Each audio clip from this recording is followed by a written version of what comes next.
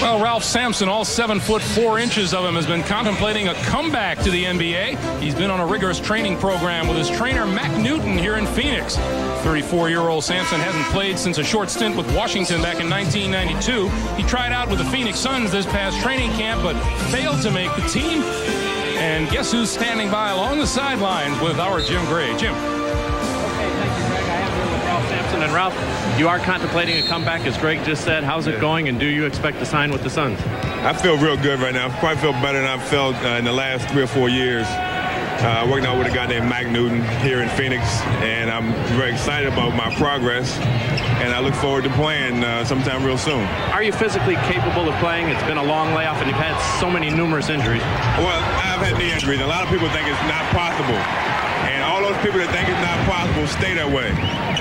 For you to think it's possible, my kids and my mom, my wife, and all those people that think it's possible, then stay with me, because the Lord is going to make it possible. And I know it's going to happen. Ralph, we wish you the best of luck, and we'll see what happens after the All-Star game. Greg?